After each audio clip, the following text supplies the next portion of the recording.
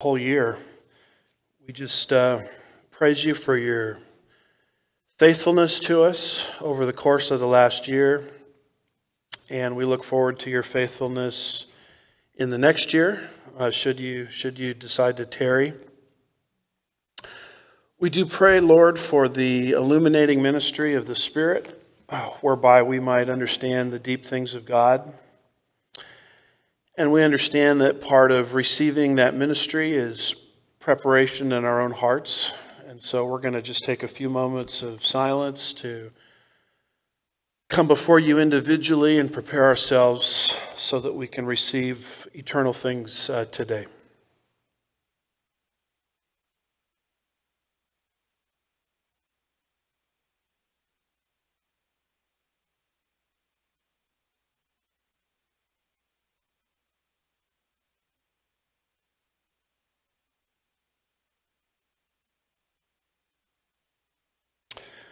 We do pray, Lord, that you would be with everything that's happening at Sugarland Bible Church today, at the Lord's table, the fellowship meal, our 2 lessons this morning, things going on with the youth group, children's ministry, everything that's happening here, Lord. We just ask that you would be in the midst of it.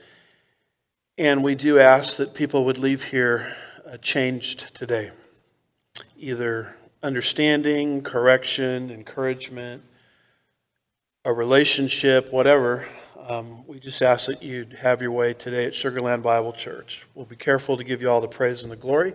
We ask these things in Jesus' name. God's people said, amen. Well, very good. If you could open your Bibles this morning to the book of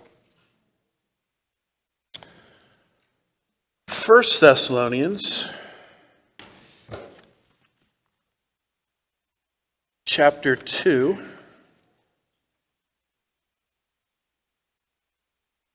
And that will give me a second to get open the right lesson since I have Genesis opened here. And that comes later.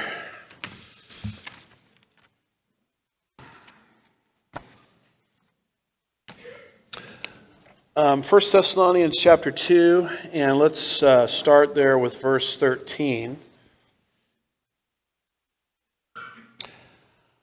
As you know, we're continuing on our verse-by-verse teaching in Sunday school with the book of 1 Thessalonians.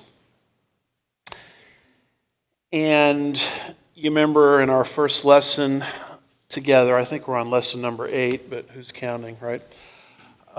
We laid the foundation of the book and tried to make the point that one of the things that Paul is doing in the first 3 chapters is he's kind of reaching backward into his relationship with the Thessalonians, his planting of the church at Thessalonica, and he's sort of, for lack of a better expression, he's sort of rehabilitating his torn down reputation. Because what had happened is Paul, as we have studied, was forced out of Thessalonica by the unbelieving Jews, and that drove Paul into Corinth. And they drove him out of there basically because of jealousy. He was very effective amongst the Gentiles in Thessalonica, and that nothing will upset the religious world more than an effective church. Amen. And so when he was driven into Corinth, they basically, the same crowd that drove him out of Thessalonica, stirred up a bunch of false rumors and accusations against him, basically trying to discredit him so that his audience that he had won to Christ through God's power in Thessalonica wouldn't listen to him anymore. So in Corinth, he's receiving word that the Thessalonian church needs greater understanding and greater correction on a couple of things. And it's not the kind of situation where, he could just say, go home and read your Bible, because there was no Bible. This is one of Paul's earliest books. there was an Old Testament, but the New Testament was just being developed at this point. So if they're going to get correction and understanding, they've got to get it from the lips of the apostle himself. And he's going to give them that correction and understanding in chapters 4 and 5, but you can't really do that when your reputation has been torn down and dragged through the mud.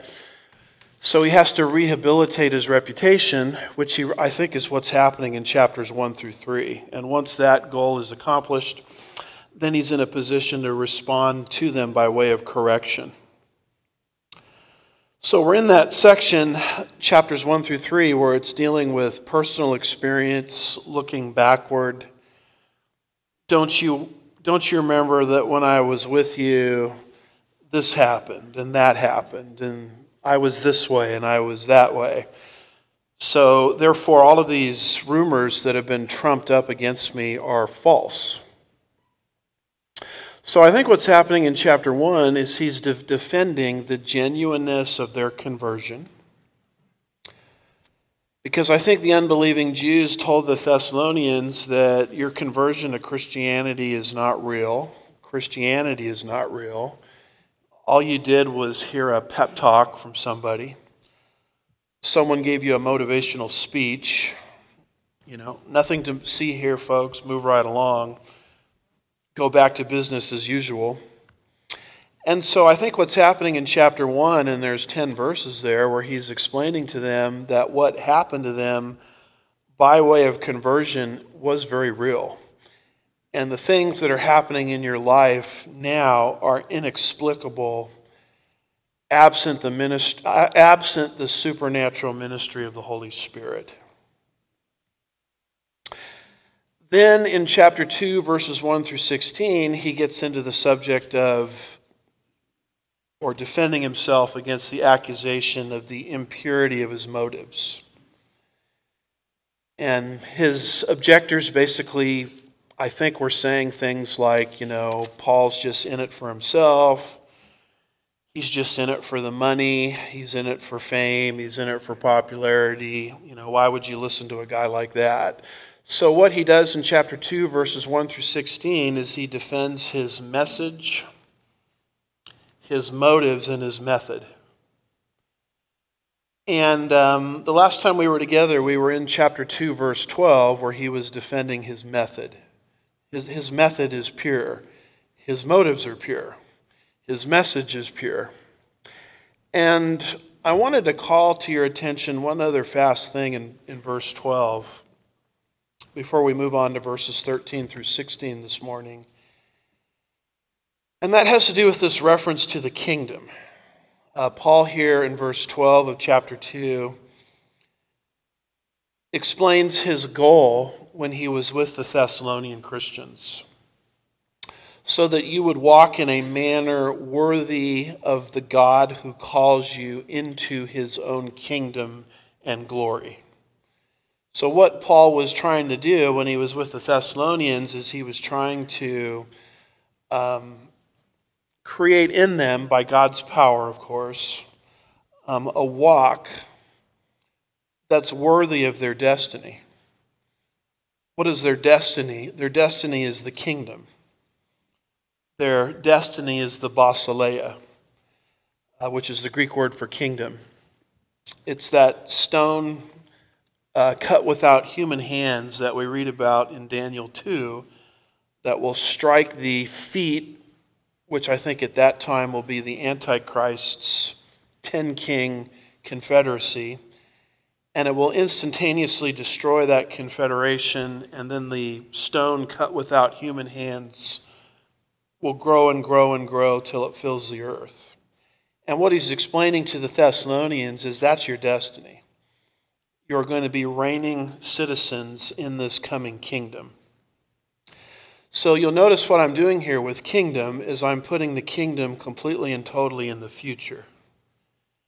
And most Bible interpreters don't do that. They make it sound as if we are in the kingdom now. The reason I'm putting the kingdom in the future is because whatever you're doing with kingdom, basileia, you also have to do with this word glory. because the two are mentioned back to back. The Greek word for glory is doxa. And the two, when you study this in Greek, are linked together in what is called the Granville-Sharp rule. Who was Granville Sharp? Granville Sharp was a very interesting guy. He was an abolitionist. He worked alongside William Wilberforce to abolish the slave trade from Parliament, and using Wilberforce, his position in Parliament, to speak over and over again against the slave trade in Europe at that time. Granville Sharp, when you study his history, he worked right alongside Wilberforce. And Granville Sharp was also a Greek scholar, and Granville Sharp came up with something called the Granville-Sharp rule. And every first-year Greek student knows this rule. And the rule is basically when you have two nouns that are basically the same parsing, but you have these same two nouns, and they're joined by a conjunction. Here you see the conjunction kai, which is translated and, which separate those two nouns. The first noun is kingdom, and the second noun is glory. And the Granville-Sharp rule says when the definite article is placed in front of the first noun with no other subsequent definite article. In other words, when the definite article, like the, is governing those two nouns joined by a conjunction, then those two nouns are equal. They're talking about the same concept. And so it's interesting that you can use the Granville-Sharp rule to defend a lot of important things in the Bible, like the deity of Christ, because I think it's in Titus 2:13, if I remember right, where Jesus is called our Savior and Lord. And because the Granville-Sharp rule is in play there, is Jesus our Savior or is he our Lord? And the answer is yes, he's both. And so you can use that to sort of defend the deity of the Lord Jesus Christ. So that's sort of the value of the Granville-Sharp rule. And I think what you have here is the Granville-Sharp rule is in play, because you have one definite article, you have two nouns joined by a conjunction and, which makes the two nouns equal, which means Paul is correlating the kingdom with glory. And that becomes a big deal because glory, doxa, is yet future for us. We are not yet glorified. Amen?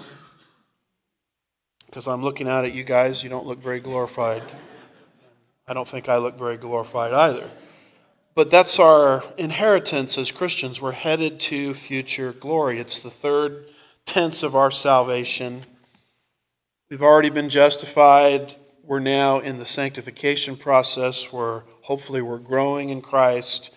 But there's going to arrive a future time in which we will be freed from sin's very presence, called glorification, yet future. So glory is future.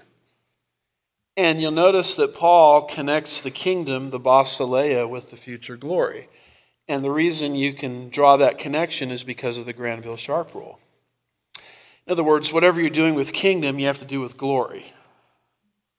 Whatever you're doing with glory, you have to do with kingdom. And this then becomes the logic, or one of the pieces of logic, for arguing that we're not currently in the kingdom. The kingdom is yet future because according to the Granville-Sharp rule, it's connected to glory.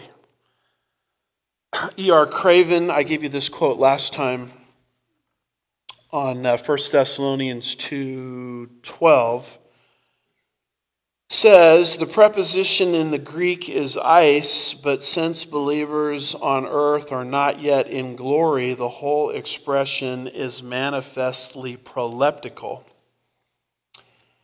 And then he mentions the English version gives the translation unto. So The reason I put up these scholars from the past is just to show you that I'm not making things up.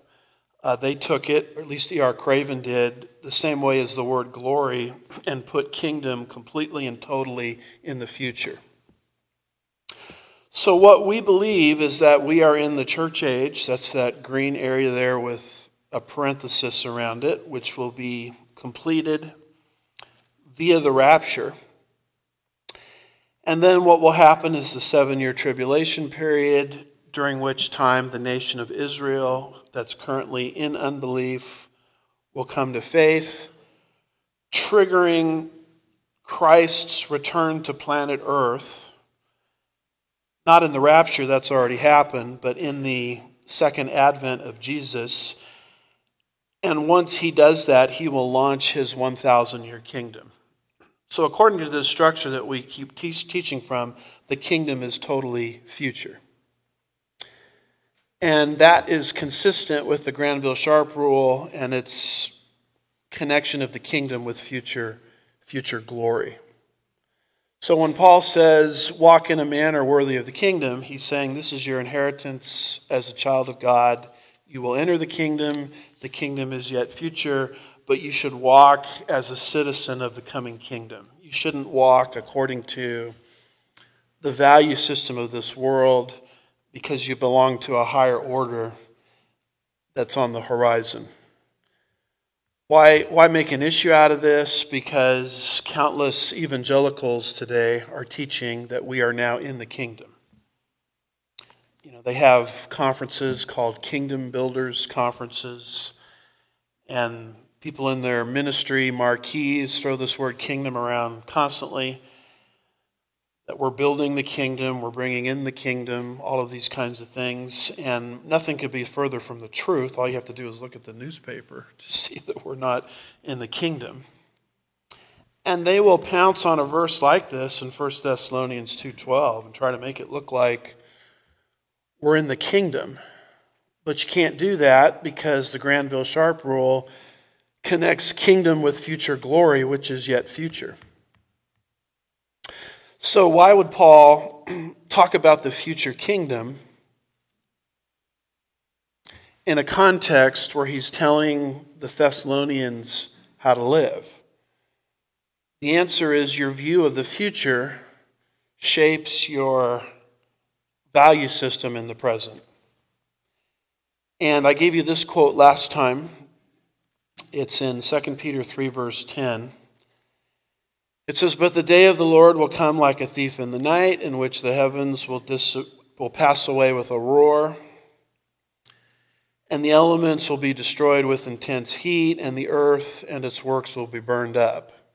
So that's obviously a futuristic verse, right? I mean, global warming advocates can say whatever they want, but this verse isn't happening right now.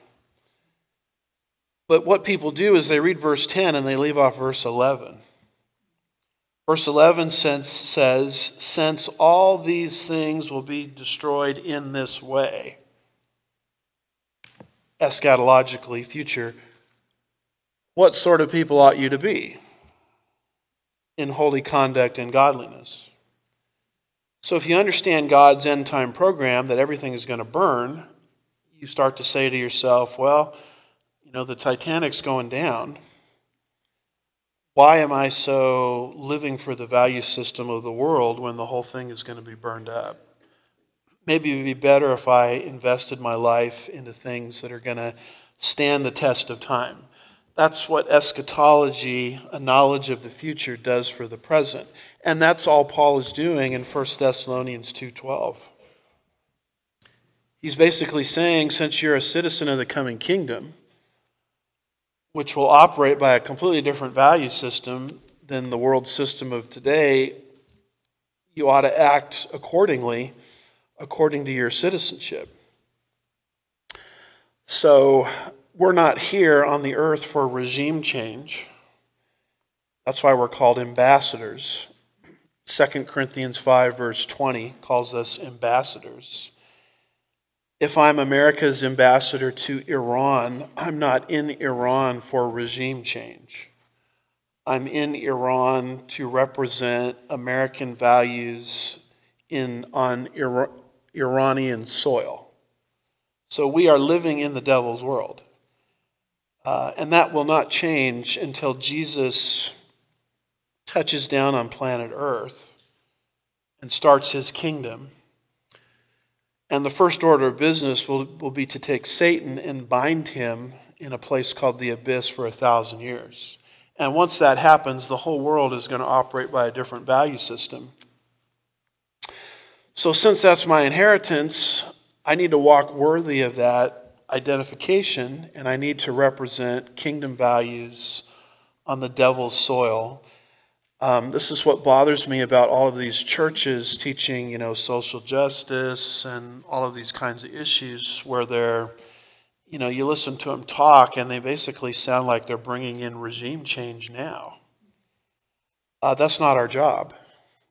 I mean, we're a preservative influence while we're here, but we're not, if you're trying to recruit me into bringing in some kind of kingdom, you can just count me out immediately, because I believe what the Bible says is Jesus will bring in his own kingdom, and only he can do it. Now, if you're going to recruit me to say, okay, well, maybe we should live according to our citizenship of the coming kingdom, then sign me up for that. So I bring this up because a lot of people are confused on this, and a little bit of knowledge of Greek, like the Granville Sharp rule, kind of rescues you from some of that.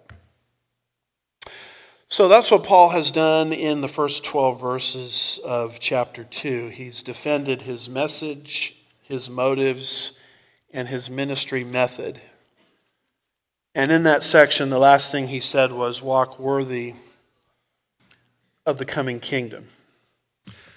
So with all of that being said, we now come to chapter 2, verses 13 through 16, where he seems to go backwards and sort of rehearse what he was talking about a little bit in chapter 1, where he is defending a little bit, at least in these verses, the genuineness of the Thessalonians' conversion. And it looks to me like he's doing that in verses 13 through 16, and he'll keep doing that until verse 16, and then he'll switch subjects in chapter 2, verse 17, through the end of chapter 3, where he will defend himself against the false accusation that, Paul, you just don't care. You don't care about people. You don't care about the Thessalonians. That's why you left Thessalonica. So before he gets into that, there's kind of a brief parenthesis, I guess, if you will, where he's going back into the content of chapter 1, and he's defending, once again, the genuineness of their conversion. And this is where he talks about their changed lives. So notice, if you will, chapter 2, verse 13. He says, for this reason we also constantly thank God that when you received the word of God, which you heard from us, you accepted it, not as the word of men, for what it really is, the word of God, which also performs its work in you who believe. So, of course, your conversion was true because your life was changed. I mean, it's hard to argue with the evidence of a changed life. I remember when my cousin in the early 1980s was having all kinds of problems with, rebellion against his parents, rebellion against the public school he was in, a lot of problems with alcohol and drugs, and his uncle, his father, my uncle, who was a believer, had him checked in at a place called Teen Challenge. I don't know if anybody's heard of that, which deals with Christian outreach, trying to reach troubled youths. My cousin came out of that ministry a completely different person. I mean, he talked differently. All of this experimentation that he was doing with rebellion and abuse of substances, all of that was gone. And he would talk about Jesus. And it was sort of hard to argue with what he was saying because look at his life. My goodness, how do you explain that? Other than the ministry of the Holy Spirit, which has the ability to come into a person's life and totally change a person around. So this is the kind of thing that Paul is dealing with here. I mean, of course, your conversion is real. Look at your changed life. And if you look at the beginning of verse 13, he says it's for this reason that we constantly thank God. I mean, Paul says, even though I've been driven away from you and I am in Corinth, I'm constantly thanking God for you because of your changed life. Paul didn't thank God periodically. He was constantly thanking them, which is a good thing to think about when you think about it, not far removed from Thanksgiving, where we paused and thanked God for all of our blessings. Thanksgiving should probably be every day when you think about it, because there's so much we have to be thankful for, spiritually and materially. So why was Paul thanking God for them? It says in verse 13 that when you receive the word. What does it mean to receive the word? Well, if you look at the end of verse 13, you'll see the word believe. So receive and believe are synonyms. Sometimes we use the nomenclature, so-and-so received Christ, and that's appropriate to use that. But really what it means is they believed, meaning they trusted in the work of the Savior for their salvation. You see John the Apostle using the two as synonyms in John chapter 1, verse 12, Gospel of John. He writes, "But as many as received him, to them he gave the right to become children of God, to those who believe in his name."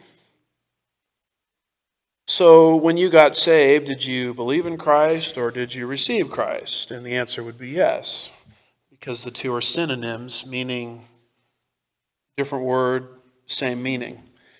So we don't really teach 2 steps to Jesus. The text is 2-step, right? 2 steps to Jesus. First you got to receive, then you got to believe. Well, no, the two are one and the same. There's 1 step to Jesus, which is to trust in what he's done for you. And the Bible says that when you do that, you have automatically received him. But how did the Thessalonians even become aware of their need to receive Christ?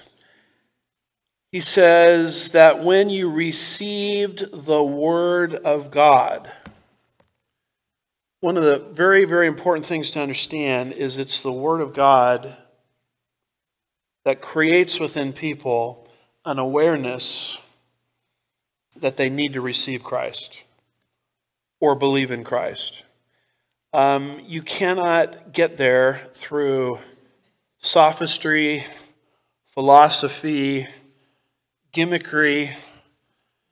You can't even get there through so-called Christian apologetics. I'm not against Christian apologetics. I think it has its place. But ultimately, it is not some sort of apologetic argument that leads a person to Christ. Certainly, apologetics might be used by God to remove a doubt somebody has so that they can be in a position to trust Christ. But it is the proclamation of God's word that leads to salvations. A few cross-references on that, if I can give those to you. Romans 10, verse 17. So faith comes by hearing, and hearing by the word of Christ. Paul, writing to Timothy in 2 Timothy 3, verse 15, says, "And that from childhood you have known the sacred writings." So Timothy, you had a mother and a grandmother that really loved you. And I can tell they loved you because they poured God's word into your life at the point of infancy. It says, in that from childhood you have known the sacred writings, in other words, the Bible. In this case, I think it's talking about the Old Testament, because the New Testament was just being compiled and completed at the time this was written. And that from childhood you have known the sacred writings, which are able to give you the wisdom that leads to salvation through faith which is in Christ Jesus. It's the Bible, or the scripture, that makes people aware of their need to trust Christ. James chapter 1, verse 18, it says, in the exercise of his will, he gave us birth by the word of truth. The scripture, in other words. So that we would be kind of a first fruits among his creatures. 1 Peter chapter 1, verse 23 says, for you have been born again, not of seed which is perishable, but imperishable, that which is through the living and enduring word of God. So notice the connection in all of these verses between salvation, regeneration, being born again, and the scripture. And of course, I'm reminded of that story. I don't like to call it a story because I think it's a historical account of the rich man, you remember, that died and went into Hades, a place of torment. And he wanted Abraham, or he wanted Lazarus to go back because I've got 5 brothers and they're on the same path I was on that ended me up here in Hades, the same pattern of unbelief. Just bring back someone from the dead to talk to them. And they'll change their minds. They'll trust Christ as Savior, and they won't end up in this terrible place that I'm in. So it says in Luke 16, verse 27, he said, then I beg you, Father, that you send him to my father's house, for I have 5 brothers, in order that he may warn them so that they will not come to this place of torment. But Abraham said, and it's very instructive what Abraham says here to this request. Abraham said, and by the way, there's a lot of people that want to turn this into a parable. And I understand why they want to turn this into a parable, because it's frightening what's spoken of here. But I'm here to tell you that this doesn't fit the language of a parable. Because when Jesus talks in parables, he says, learn the parable of such and such. He doesn't do that here. And Jesus, when he gives parables, doesn't give personal names.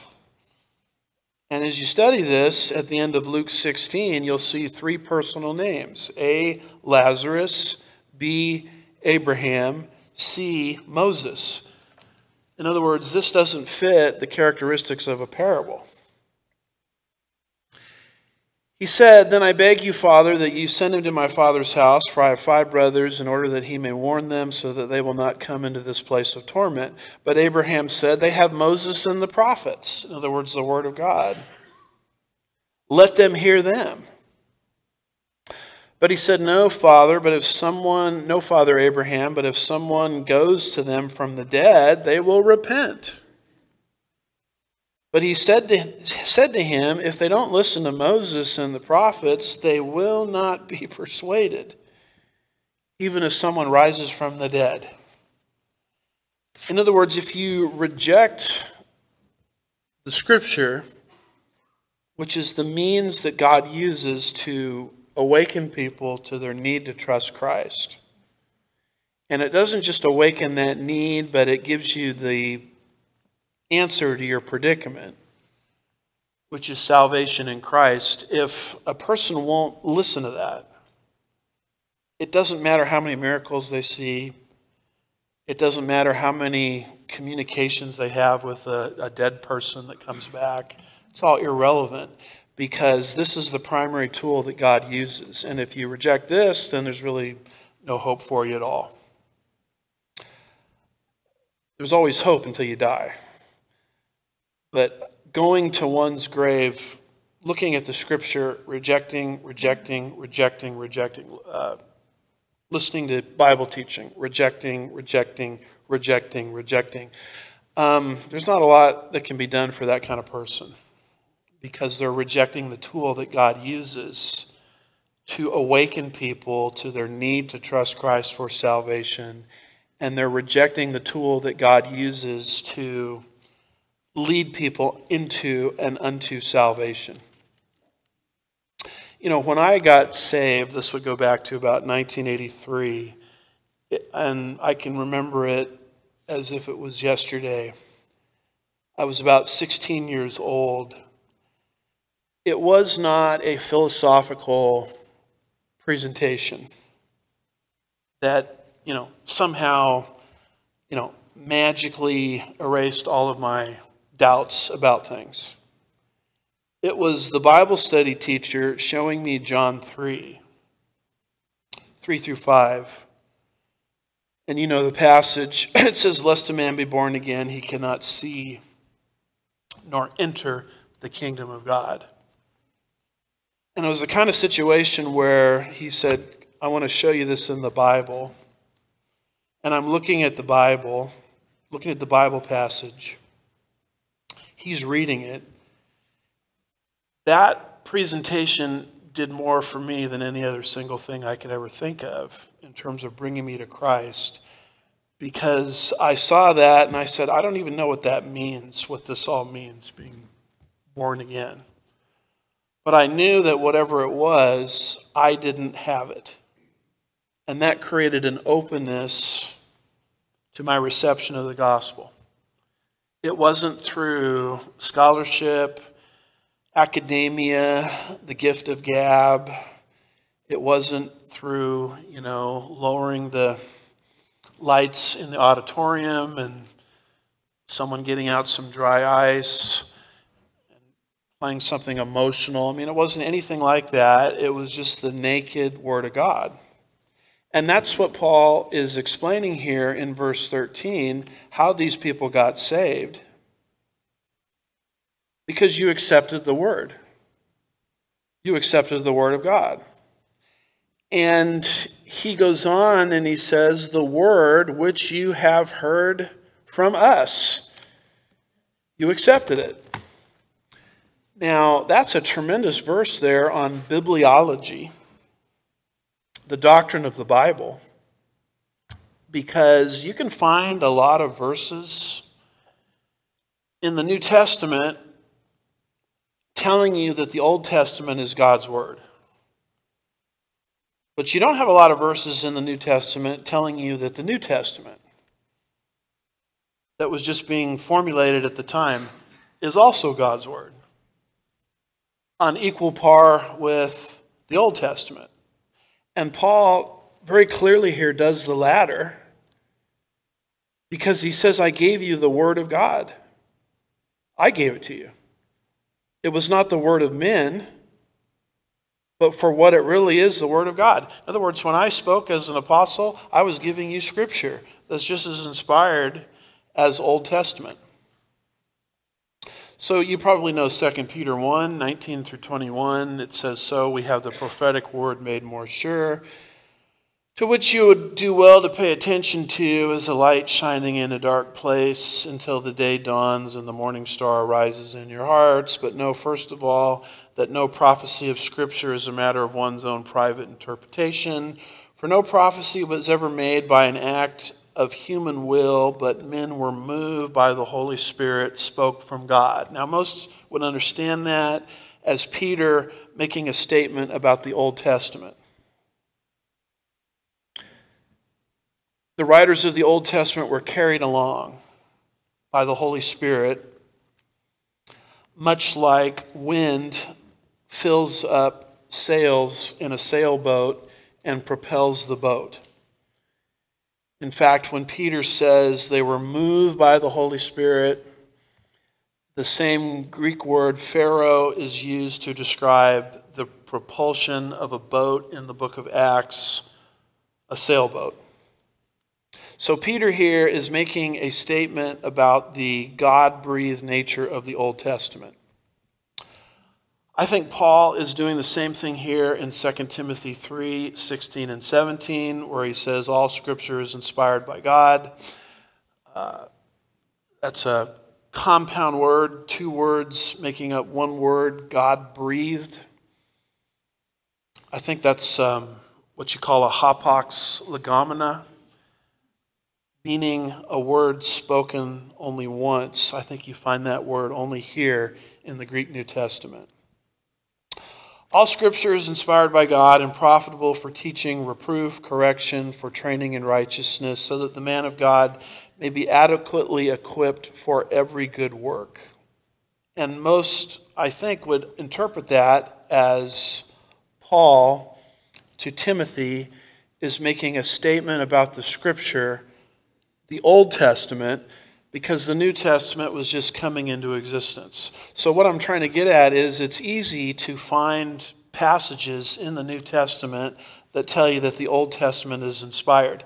It's a little harder to find passages in the New Testament that tell you that the New Testament is just as inspired as the Old Testament. One such passage is in 2 Peter 3, 15 and 16, where Peter says, "And regard the patience of our Lord as salvation, just as our beloved brother Paul." So here Peter is commenting on a New Testament writer, Paul. He's not commenting on an Old Testament writer. He says, "Regard the patience of our Lord as salvation, just as our beloved brother Paul, according to the wisdom given to him, wrote to you also in all his letters." And what Peter is doing there is he's saying, you know, the Old Testament is inspired by God, but the things that Paul's saying, they're just as inspired by God as the Old Testament. So you have these very rare instances, and this relates to bibliology, the doctrine of Scripture, where you have some rare instances where the New Testament says, hey, the New Testament is just as inspired as the Old Testament. Those are a little bit harder to find, but you've got one of them right there in verse 13. Because Paul, as he's talking about the word that he gave to the Thessalonians, says, not as the word of men, but for what it really is, the word of God. Paul says, as an apostle, when I spoke to you the truth, God was speaking through me.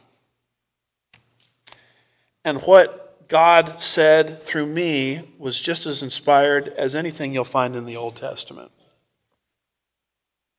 And then you look at the end of verse 13.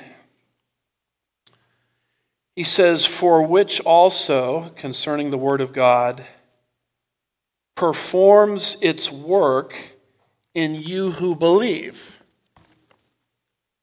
So the Scripture doesn't just lead the unsaved person to Christ. The Scripture, it's like being born. A brand new baby, a brand new infant is born. You don't bring the child home from the hospital and put him or her in the living room in the floor and say, help yourself to a ham sandwich when you're hungry. I mean, that's parental neglect. And so, unfortunately, we treat a lot of new Christians that way. And we don't help them understand that the same Word of God that brought them to faith is the exact same Word of God that they're to grow thereby. Some have called this the work of the Word. You see a tremendous passage on the work of the Word, both in the unsaved and then the saved, in a passage I've alluded to a few times already, 2 Timothy chapter 3, verse 15 through chapter 4, verse 2, where Paul says, and that from childhood you have known the sacred writings, which are able to give you the wisdom that leads to salvation through faith which is in Christ Jesus. That's the work of the Word in the unsaved.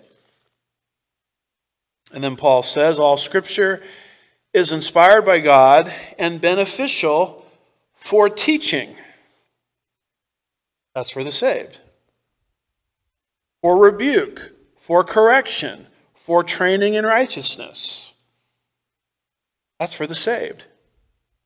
So that the man, or we could say, or woman, so that the man or woman of God may be fully capable, equipped for every good work. Those are ministries that the Word of God does in the saved. And once you understand this, it should shape your philosophy of ministry. I mean, why in the world are you guys at Sugarland Bible Church devoting 2+ hours on a Sunday morning to Bible study? In fact, more than 2+ hours. Amen to that? And different lessons. I mean, why don't you just do it the easy way? Why don't you just have a canned one for the first hour, a canned one for the second hour, and you could even shorten those up. You could have all kinds of theater and skits, and we're doing a new building project here, and maybe we could put one of those wires that goes across the sanctuary from front to back, like at Disneyland, where Tinkerbell kind of goes down Main Street. And we could put one up for the pastor. It better be a strong wire, by the way. And just think of all of the people that would come to church to watch that kind of thing. You could have smoke, you could have a light show, you could have all this stuff. The truth of the matter is those things, although they're very entertaining, they don't produce what God is trying to produce, which is what? A, salvations, and B, spiritual growth. If you're in an environment that is not teaching the Bible, chapter by chapter, verse by verse, book by book, systematically, you are in an environment where salvations can't happen. And you're also in an environment where people cannot grow in their newfound faith in Jesus. You're in an environment where the work of the Word can't transpire. So once you grab hold of bibliology, the promises that God makes in His Word, one of the promises He makes is, it's in Isaiah 55. He says that when I send it forth, it will always accomplish the purpose for which I sent it. It will not return void. Now there's something you have to hold on to as a teacher. It's because you can't always see the results. Because those are God's results, and they're, to the human eye, invisible. And sometimes as preachers, very sadly, we can send out God's word for our own purposes. Hey, I'm going to preach on this verse because brother so-and-so has a problem in that area, and I'm going to sock it to him right between the eyes, and I'm going to straighten him or her out on this subject. And the problem is, well, you just sent out the word for your purpose. And so the promise doesn't apply. The promise is it goes out and accomplishes God's purpose.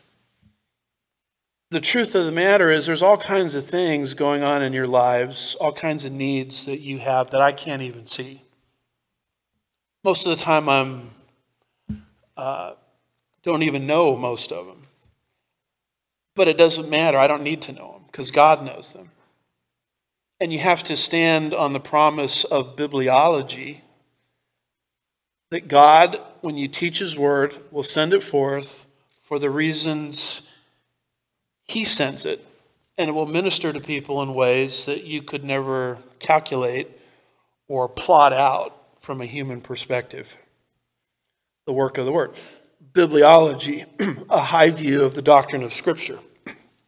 And once you grab hold of that, that shapes your ecclesiology, which is the doctrine of the church. What are we supposed to be doing in church? Well, one of the main functions of a church is to preach and teach the Bible to God's people so that they can grow thereby. So that's why our services are oriented towards a teaching of the Word of God. This is exactly what Timothy is being told here by Paul after he mentions the work of the Word, bibliology. Now he gives him a lesson on ecclesiology because Timothy at this time was the pastor. at the church at Ephesus. So after explaining all of these things that the Bible will do when taught, he says, I solemnly exhort you in the presence of God and of Christ Jesus, who is to judge the living and the dead, and by his appearing kingdom. Kind of sounds like Paul's serious about this charge. Preach the word. Be ready in season and out of season. In other words, do it when it's in vogue, and do it when it's not in vogue. Correct, rebuke, exhort with great patience and instruction. So correction, rebuking, exhorting, and instruction, this is part of the ministry of the word. This is part of the work of the word. Do it in season and out of season, because he goes on and he starts to explain, for the time will come. Can I be so bold as to add something to that? The time will now come, parenthetical insert, and now is. End of parenthetical insert. It is an insult too.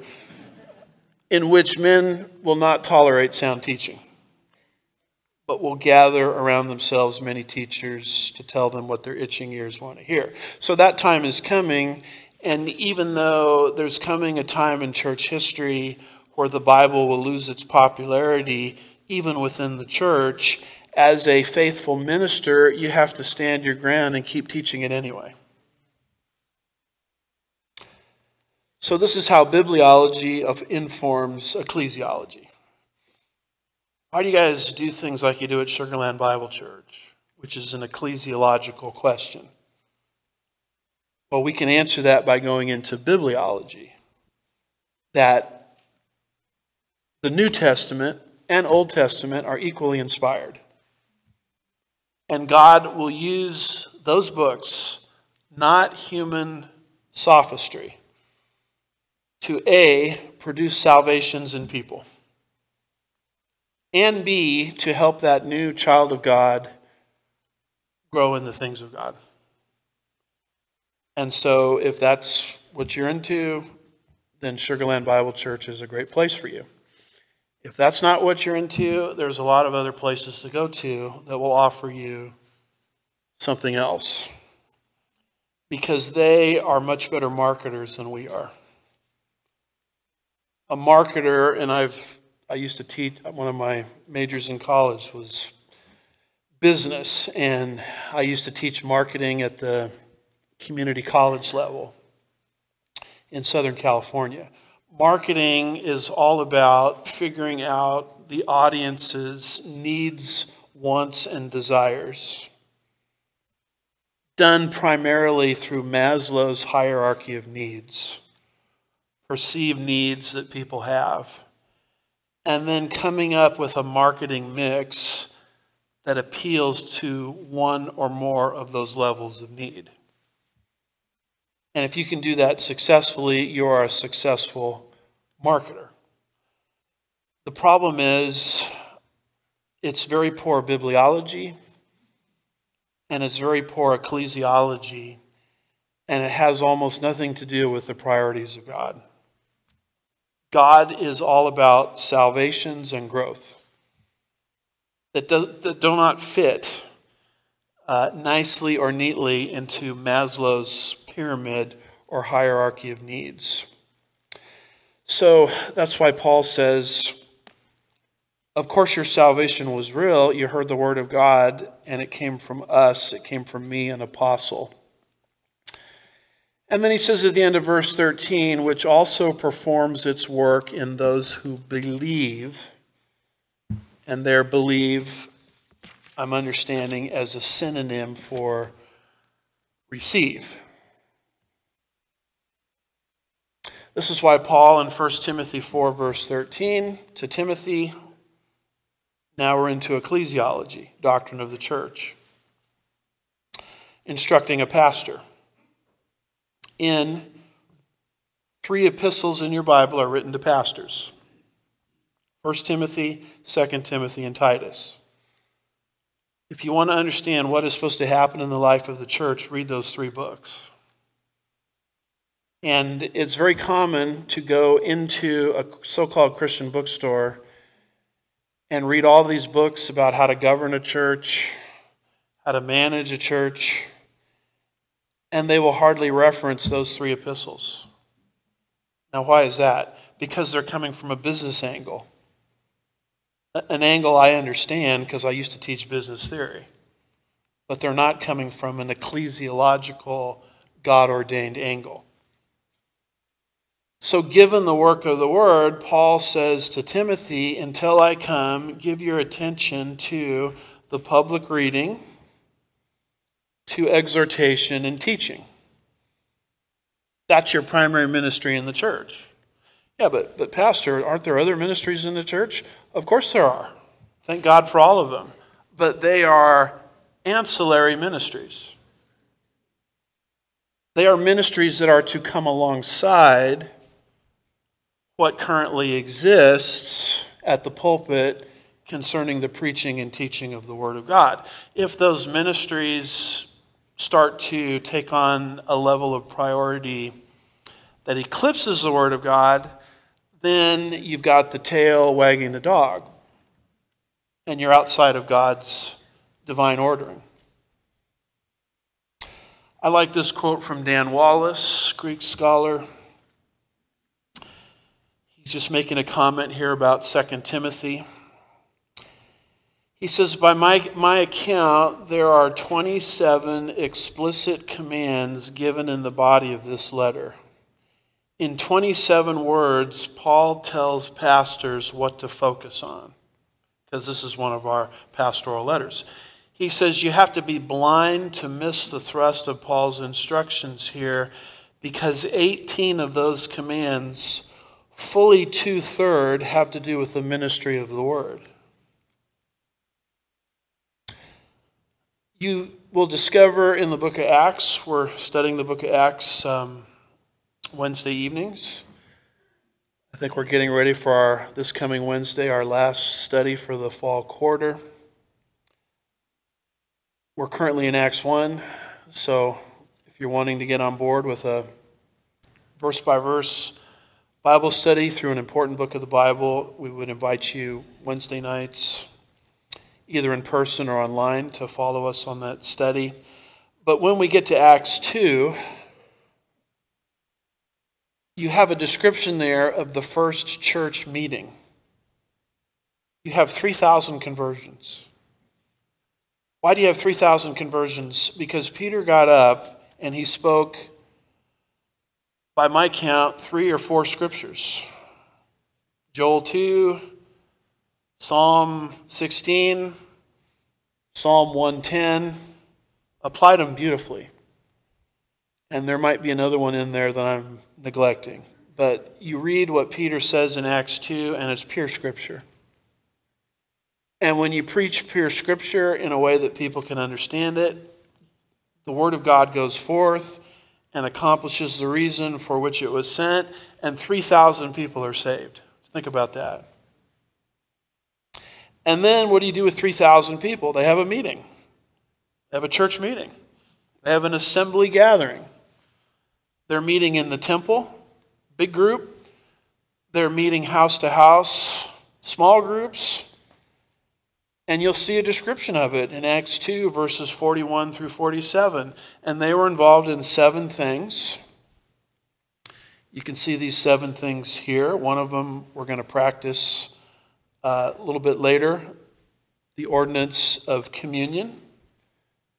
But when you study that list, you see the very first thing they gave themselves to. Priority number 1. It says they actually devoted themselves to this. And what was that? It was apostolic doctrine. Well, why were they devoting themselves to apostolic doctrine? Because they had just repented or changed their minds. They heard Peter's message. They understood that Israel was wrong in rejecting her king.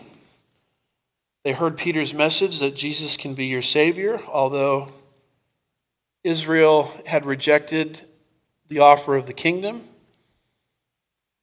And they changed their minds and repented. In other words, they said, national Israel is wrong. Peter and the apostles are right. And they placed their faith in Jesus for salvation. Now, what do you do with 3,000 people that just changed their minds? You have to teach them the new way of life. These people were all from surrounding areas there on the day of Pentecost. Just go home and read your Bible. You don't have a Bible yet. So you have to get the new truth from the apostles. There's no New Testament yet. There's only Hebrew Bible or the Old Testament. And they have to stay in town long enough to hear apostolic truth, because now that they've been saved, they need to grow. And this created an economic problem because they came from faraway places as Jews to celebrate on the day of Pentecost, and they only had resources for, let's say, a weekend kind of trip. They couldn't go home and read their Bibles. They had to stick around to learn from the apostles, and so now we've got a financial problem. And so those that owned property in Jerusalem liquidated their assets to help the out-of-towners stick around. Why would they want to stick around? Because they just repented. And they need to learn the new truth.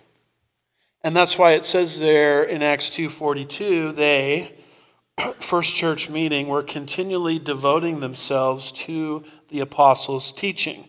Now, they devoted themselves to other things also. Fellowship, breaking of bread, prayer, evangelism, benevolence, fellowship. But the very first thing they gave themselves to was the doctrine of the apostles. Why is that? Because if you understand the doctrine of the apostles, you'll understand how to do everything else on the list. That's why Bible teaching, preaching has to come first. Because if you don't have that first, you don't really understand as a Christian how to do anything else. I'm not saying these other things are unimportant. What I'm saying is that there's an order in God. First comes the Bible to teach you how to live the Christian life. Then comes living out the Christian life as a responsible member of God's church.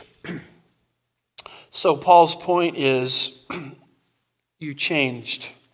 So obviously your salvation must be authentic. And I foolishly thought I was going to get through verse 16 today.